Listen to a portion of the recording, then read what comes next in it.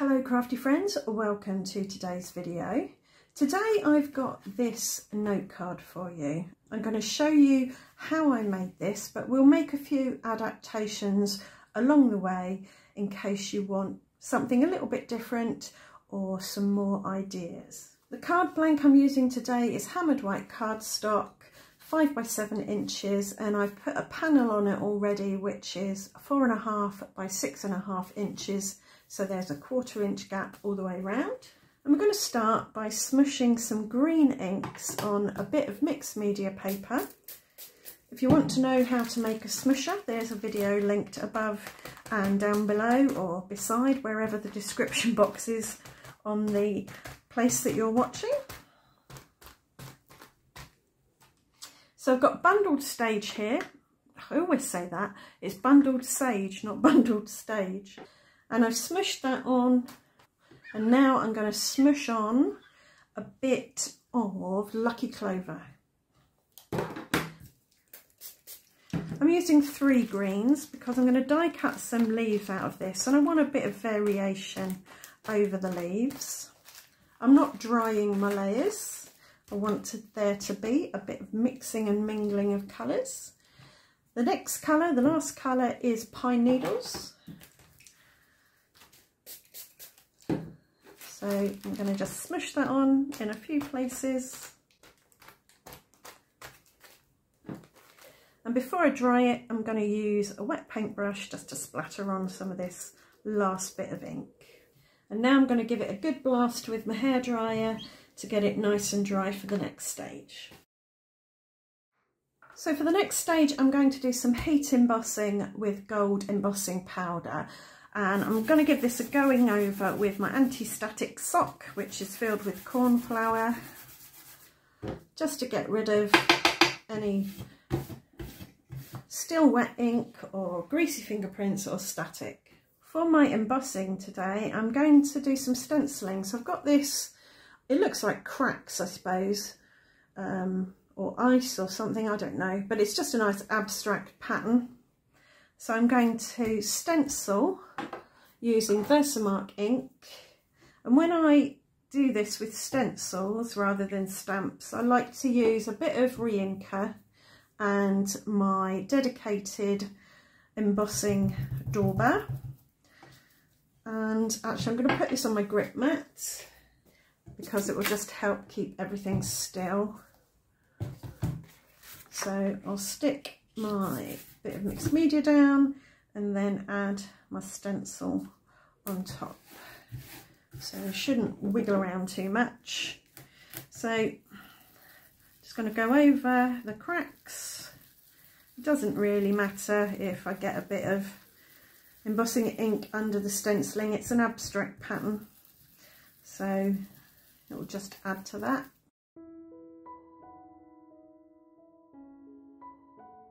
I need to give that a good wash before I put it away. So now I'm going to dip that in my gold embossing powder, knock off the excess, that looks good, and then we'll heat it.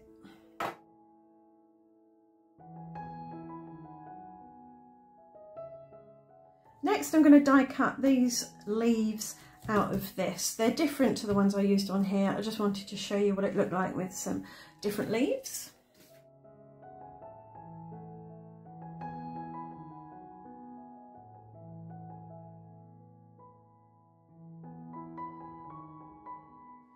So with these leaves, I didn't do anything else to them before I stuck them onto my white card, but I think with these, I'm just going to take a little bit of the pine needles and go around the edges to give them a bit of definition. I don't want to go in too heavy, so I'm going to start off the leaf and come in from the side to just add a bit more colour on the edges. I'm not sure if that's made an appreciable difference or not, but I've done it now. So with these 3 circles on here, I stuck my leaves onto some white hammered cardstock and then used circle dies to cut them out. I'm going to do that with the two smaller leaves, but I'm going to do something different with the bigger leaf this time. So I'm just going to dip my leaf in tacky glue and put it on my white cardstock. Same with the little one here. Press them down with a bit of deli paper to keep them clean. And then I've got my two circles and I'm going to pop them there so I get the whole of the leaf here. That's not going to be cut off, but it's going to be cut off at the stem. This one is going to fit in the whole circle, and that's fine. I'm going to tape those down to keep them in place, then run them through my mini Gemini. So there we have our two leafy circles, like those there, same method used. But for my large circle, I'm going to do something slightly different. I've cut a large stitched circle out of hammered white cardstock, and I'm going to give it a leafy texture, an embossed leafy texture, by running it through my Cuttlebug in this embossing folder. So I shall do that and be back in a tick. So there we have our leafy embossed circle. I'm going to stick this on top, but I don't think I'm going to trim it off. I'm going to let the whole leaf or ferny frond go over the whole of the circle and stick out either end. And again, I'm going to just pop it in some tacky glue and stick it on my circle and press it down to get it to glue nicely. So now I'm going to add my circles to my card. This is my main focal point circle, so I'm going to pop it up on craft foam so it's got prominence and depth. But before I stick it down, I was thinking of maybe running a very thin strip of gold about a third of the way in here to here, just on the card panel, just to give my circles something to sit on. So this is just an adaptation of the design idea. So I want to cut that to be exactly the right length to sit on this panel here. To give it a nice beveled edge so it looks like it's been die cut at the bottom, I'm just going to give it a little going over with the embossing tool, and that bevels that edge. So now I can add this using my T-square ruler roughly a third of the way in. Just butt that up there, make sure it's straight. Looks about right. Get the deli paper again, just press that down, and then we can add my main focal point. And then I'm going to do the middle size leaf, but I'm going to pop that on another bit of card. So this is a double layer, and that just gives this one a bit more depth. And I'm going to glue this down here this time. Just tuck it under. Let a bit of that gold peek out. And then this one, I'm not going to pop this up on anything, so this one is going to go straight onto the card. So I've got a bit of hierarchy of depth here. We've got this one on craft foam, this one on an extra circle, and then this one that's not on anything at all. So that one can go there. So for my sentiment, I have stamped out a little something in black ink on the hammered cardstock, and I'm going to cut it out with this stitch rectangle die, but the stitch rectangle die is a bit short, so I'm going to do a bit of partial die cutting to elongate my rectangle. So I want a little bit of tacky tape. I'm going to get that lined up so it's right with the start of the sentiment.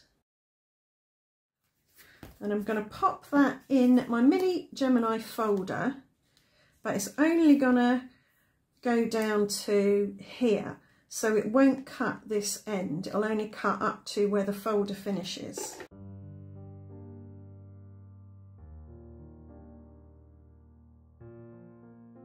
So if I take that off, you can see it's only cut down as far as the M.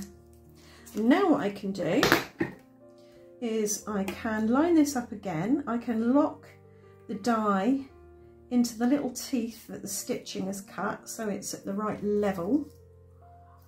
Get my tape, which has managed to roll itself up into an unhelpful mess. Get that in the right place.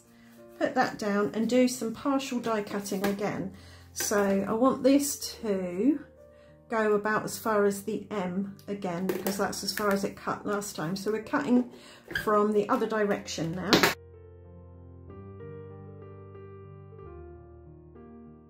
And that has made my rectangle the right length for my sentiment.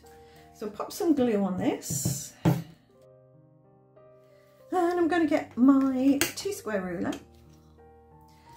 and I'm going to add this so it is hanging off slightly off that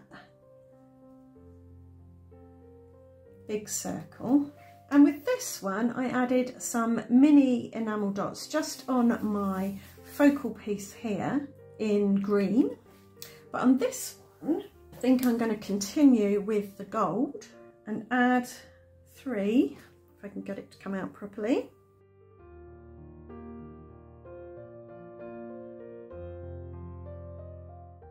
That's not really very circular, that one, but it'll have to do.